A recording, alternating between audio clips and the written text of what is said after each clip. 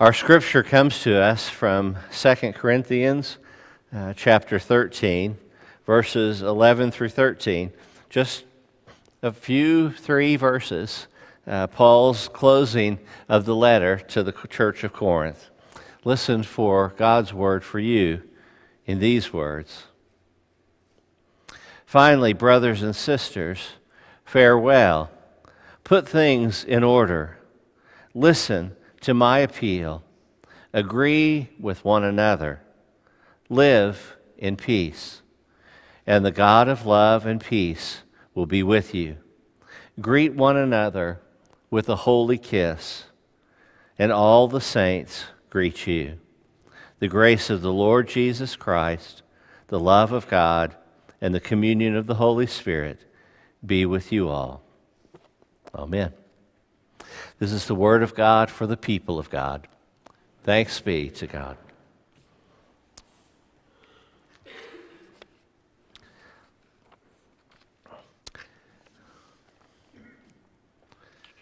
In his various letters, Paul can be hard on a church sometimes. He can be rather stern. Sometimes when needed, he can be very encouraging. And at the close of this letter, he is being very pastoral. He is giving them the last directions from the letter, those closing words before he wraps it all up. And it's kind of, when you talk on the phone, at least most people I know, you start with, how's your family? You start with the things that you're supposed to. Then you get around to the meat of what it is the conversation is to be about. And then you come to the closing. And Paul, in the closing, always wants to remind them of the things that are most essential about life. He comes back to, these are the things you hold on to. And it's almost like a closing, like a goodbye. I was thinking this Sunday we start our 5th year in ministry together. And for Angie and I being here, we're at the beginning of our 5th year. And for us, that's a joy. We're excited about that. And excited about the next chapter that begins in the relationship that we share as a church. And looking forward to a new associate minister coming in next week. There are lots of neat and exciting things to be looking forward to. And I was thinking about kind of at a place where you're looking ahead, and yet in this letter is at the close. It's at a sense of goodbye, the letter is. And I think in our daily living, one of the things that we could probably benefit well from is living life with a sense of being complete. Several years ago, there's a favorite musician I like to listen to. His name is David Wilcox, and he wrote a song, Start With the Ending. And in it he talks about, well, what if we did that? What if we started with the ending? And we were at the place where we had everything. We knew what life was like. We knew all the answers. We had completed life, and then we began to work ourselves backward. He said, you'd go to your first day at work. They'd give you a gold watch. You're in the corner office. What a way to start. And then, as you move through your career, you get more interested in people and less about, being the supervisor. And you move through your career, and it's getting more simple and basic as you go.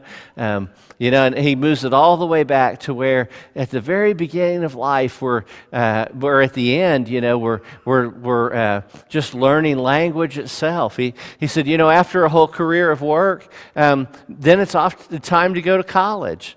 And you might be able to actually learn something in college because you got all this experience behind you to bring to bear. And then you just kind of, as you begin to learn simpler and simpler lessons like language itself, you disappear like the glint in someone's eye. You lived it with a sense of perspective. I think too many of us live life caught in the middle, anxious about where we're at, anxious about what tomorrow is, when the truth is we know the ending, right? We know the ending. We are children of God. We are children of God who have been embraced by Him, redeemed by Him through the cross, and that there's nothing in life that can ever separate us from that. Whatever struggles we may face, there's nothing that will ever separate us from God. And we can rest assured in that. We can know that bigger than this life is our eternal home, our place in God Himself, and that we rest secure in Him. And when we do so, the worries that we go through in life, they become much more simple. They really are not the kind of earth-shaking things that we sometimes feel they are in the course of life. And I think it's at that essence that Paul writes this letter, and he gives this kind of basic advice to them. It's kind of a way of thinking, maybe at the end of the day, of every day, is a sense of saying our goodbye, of living complete with how life is. I try. I mean, there's so much I want to do. There's so much I look forward to ahead in life. But honestly, if this were it, I would feel good about how I have lived my life. And if we can say that when we get to the end of the day, how much more can it be? Loving family, a career in ministry. There's so much that I've done and been a part of that I can feel that my life really, truly rests secure in God. And I hope each of us can do that with our lives as well. Live at peace with ourselves and with how life has come for us. When I know I tell you this, that's one of the things about being in a relationship with over time, is that you hear stories over and over again. Sometimes that's good, sometimes that's bad. Hopefully, in this case, it's a good one. But I just remember so clearly when our children were young, and they're 14 months apart.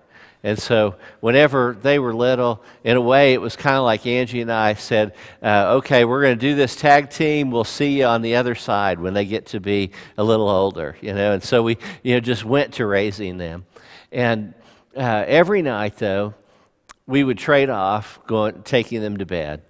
And so I'd have Thomas one night, Angie would have Anna, and we'd switch. And as we did, we'd always read a story with them, sometimes their favorite one, sometimes a new one, but that would be the close to the evening. And I remember during those days, Susan Stiles, she'd written a little piece about how she closed the day with her children, and she would say to them, "Remember, you are special to God. Remember how much we love you, so sleep loose." We tell people to sleep tight.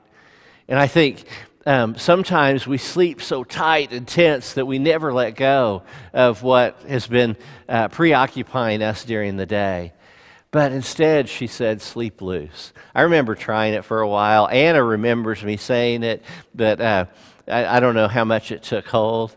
But I like that idea that if we can come to the end of the day with ourselves personally, and with our relationship and family, and be able to sleep loose, letting go of the anxiety that we carry, and just rest secure in God's love and care for us in life.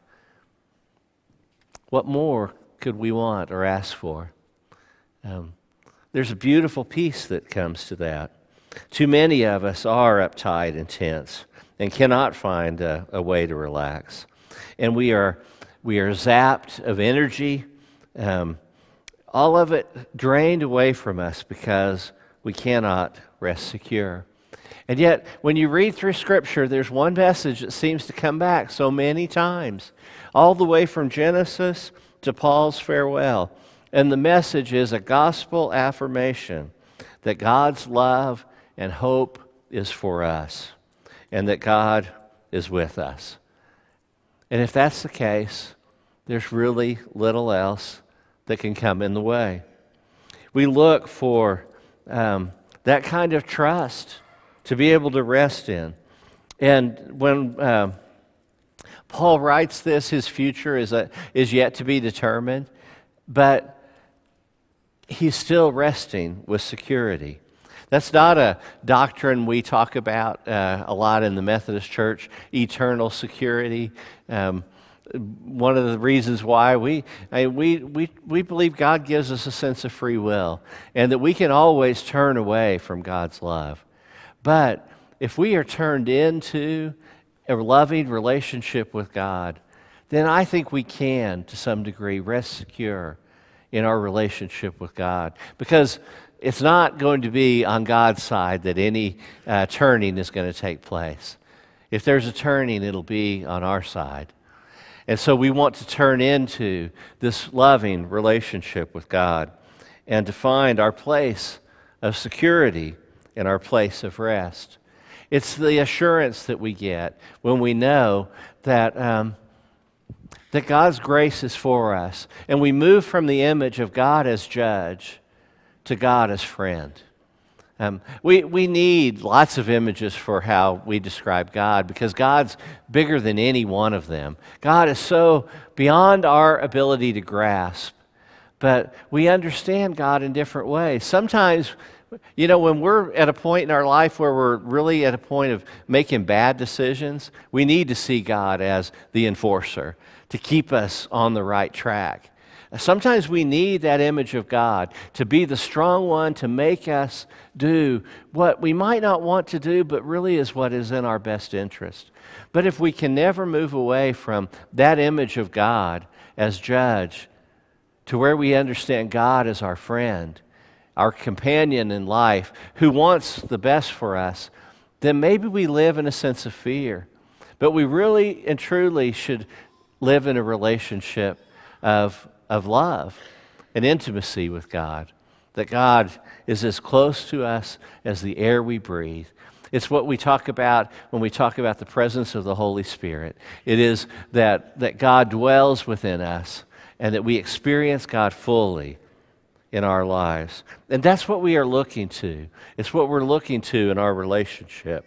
And so he gives them a few directions. I'm not going to go through all of them. I'm going to go through a few of them. He says, first, put things in order. Put things in order. That's an important place to start.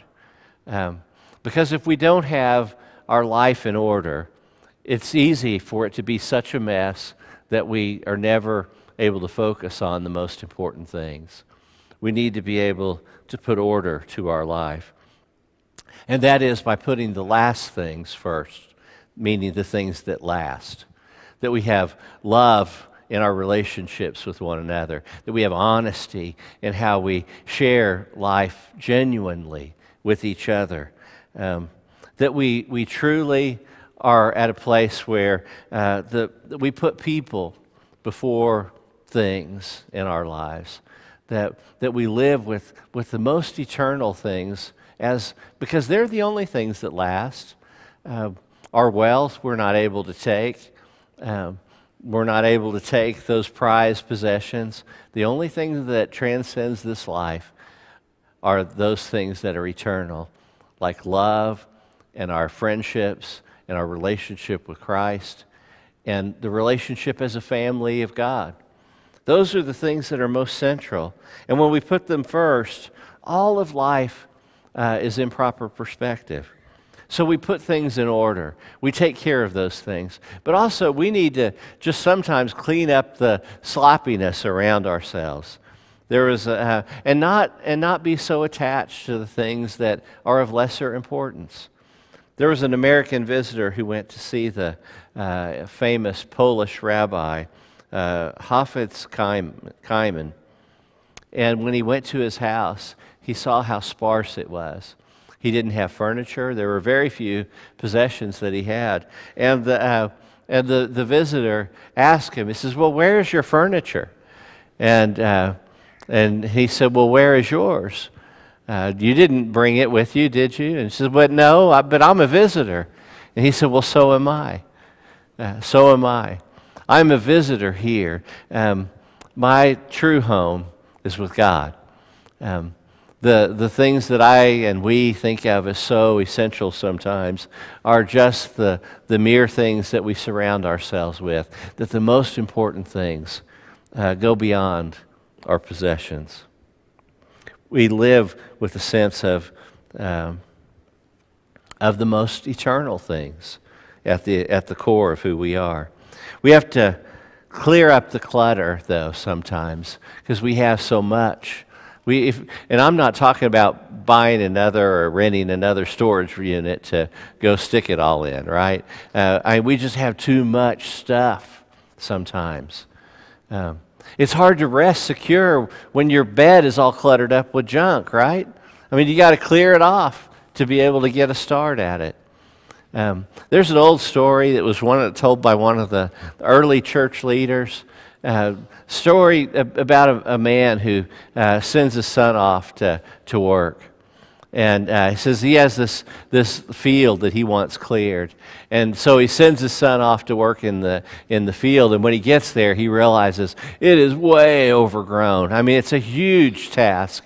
And he is so overwhelmed by the task, he just sits down in despair. And he sits there all day until the day is over and he comes back home. Well, he goes on doing this because he can't imagine that he can ever clear this work that needs to be done. And for days upon days, he goes and he simply sits. Finally, the father asks him how it is going. And in despair, he says, I haven't done anything because I was overwhelmed by the job. And the dad says, if you would have just cleared the space that you laid upon each day, you would have made progress toward the goal. Sometimes that's what we got to do, is just take a small chunk of the clutter around our lives and just clear it out so that we get enough space that we can breathe and we can see life and then be able to move forward in terms of bringing order. But when our life is a mess, we can never rest secure. We will never be able to. Paul says to them, listen to my appeal. He's given good advice. Listen to the words that he gives. We can't listen unless we can learn to be quiet. The only way we can ever hear is if we stop talking. If you ever talk to somebody and you realize they only are hearing their part of the conversation, they're not hearing a word that you said. In fact, they started the conversation because they wanted you to get something from you. And anything else they just didn't hear until they got to where it was they wanted to go in the conversation. People are that way all the time. When we truly listen to one another, it's not so much about sharing what it is that we think is so central. Sometimes it's important to get a point across. I'm not saying we don't ever speak up. We need to speak up. There are times clearly to speak up. But sometimes we need to listen. And Paul says, listen to my appeal. When we've already got the answers, how can we ever learn what we need to learn? Because we think we already know it all. So I remember with Thomas particularly, he won't like my saying this, but he's a great kid. He probably won't mind. But I remember whenever he'd lay down, sometimes he's so busy, and I don't know if your kids were ever this way, but that kind of energy where you're fighting off sleep, and so you're busy and active, and it's just like, and then if you ever relax, boom, they're out, right?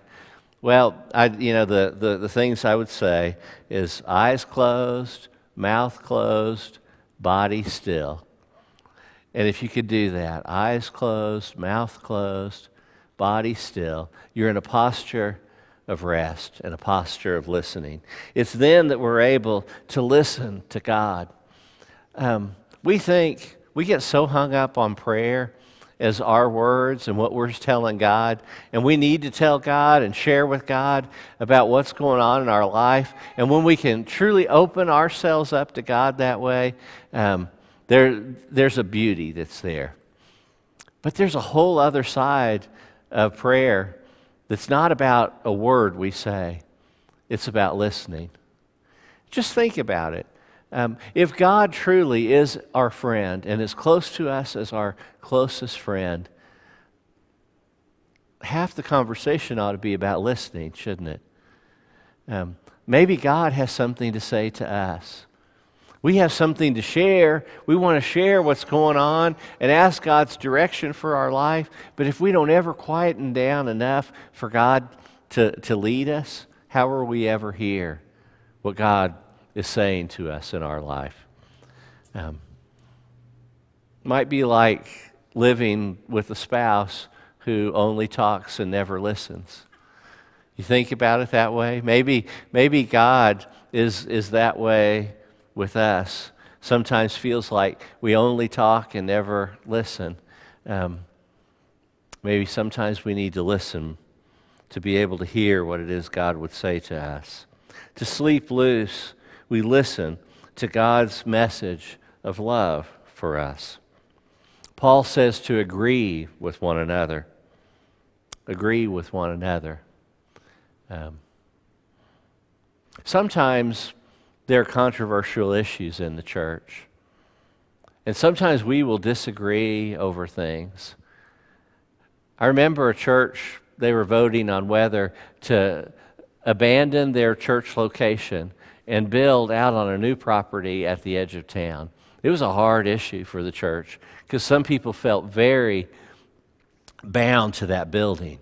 And that building was the place where their children had been baptized, where they had been married, where their grandparents had been a part of, and that space played a very integral part to their religious experience.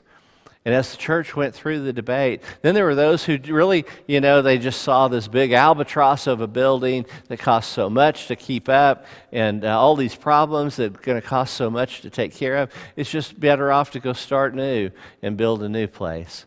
And the church gone through this big debate, big conversation about it. They finally got to the place where they voted. And they voted to make the move. But it was like a 70-30 thing, It wasn't everybody on board. But after they had taken the vote, and one of those who felt the strongest about staying, after it was voted that they 70% wanted to go, they stood up and said, "Can we take another vote on this?" And so they did. They took another vote, and they voted 100% to make the move. Once they had made the decision, wanted to make sure that they were all in agreement together about it. Agree with one another. It doesn't mean we don't have differing views.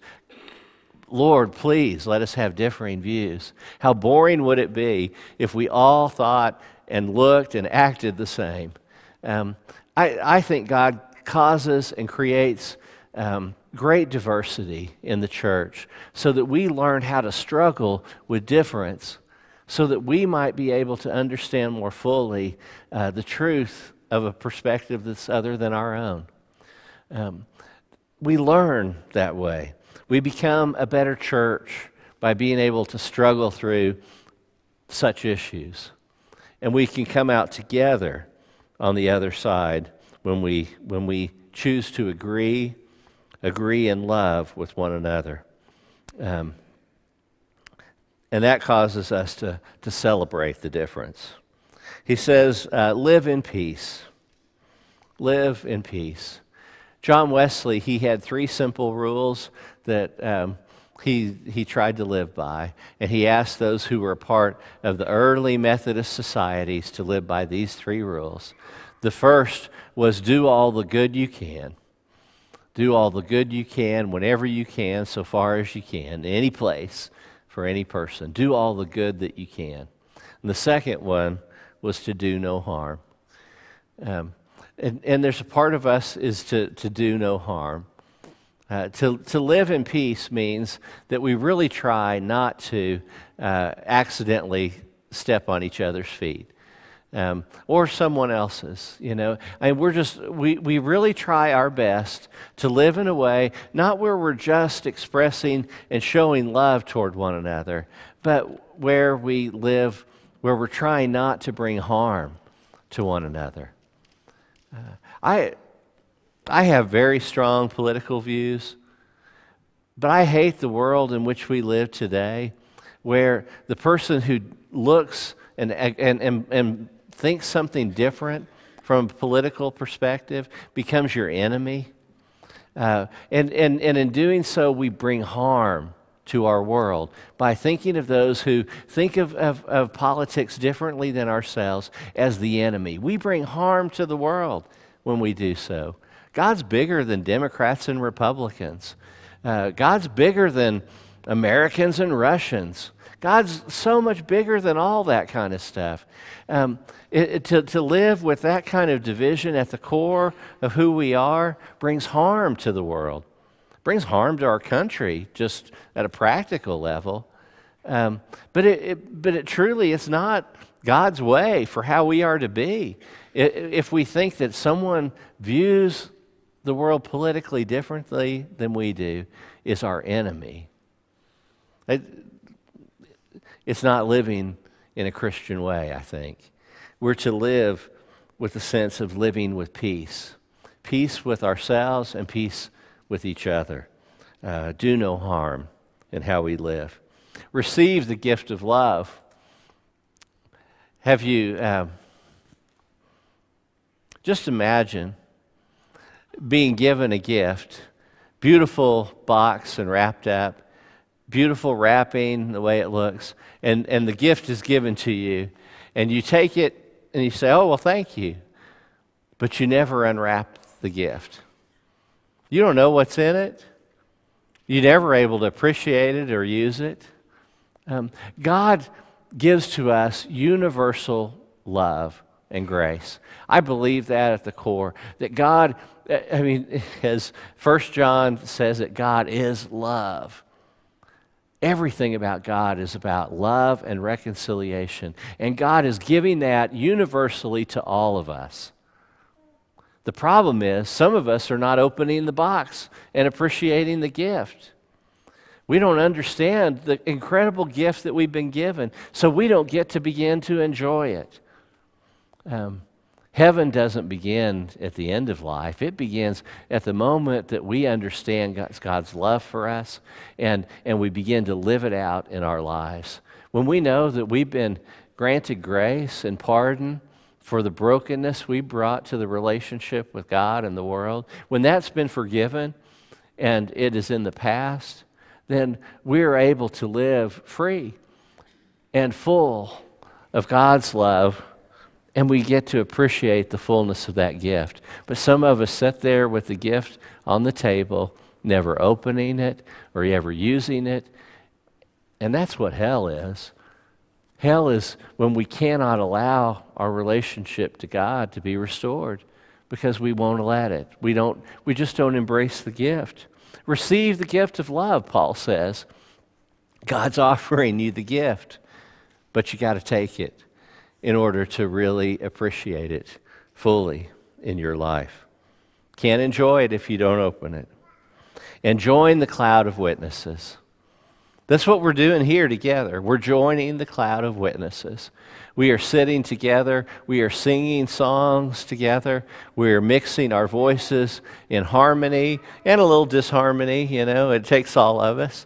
And we sing, and we are joining the cloud of witnesses of those who know God's grace in their life, because we don't do it alone.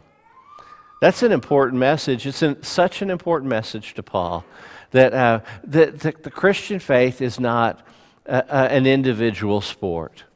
It's a sport, if you will, that all of us have to participate in. It's a team activity.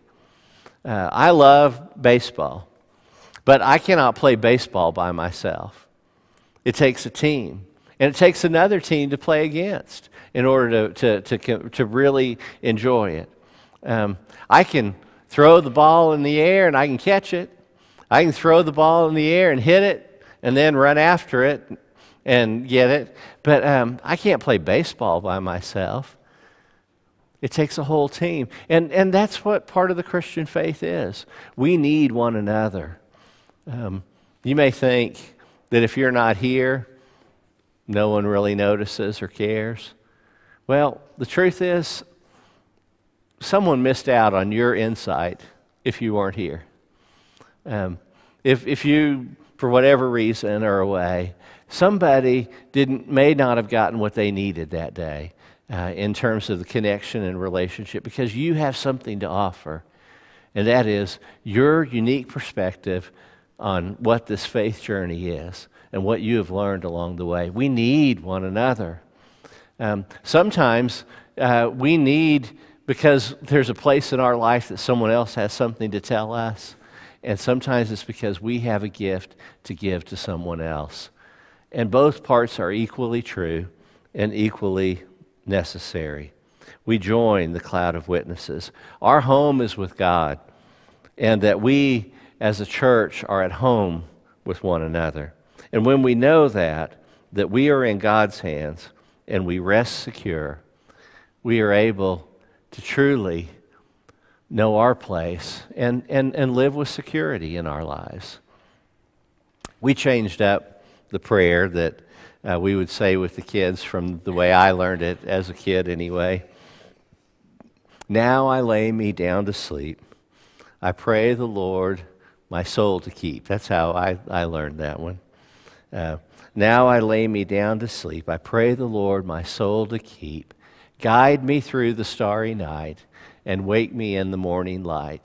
That was the prayer, how we taught it to our kids. Guide me through the starry night. Let me rest secure and wake me in the morning light. Bring us through to the other side. That's how we rest in God. And when we do so, we can hold our place in Him just as He holds us in the family and in His embrace. Amen.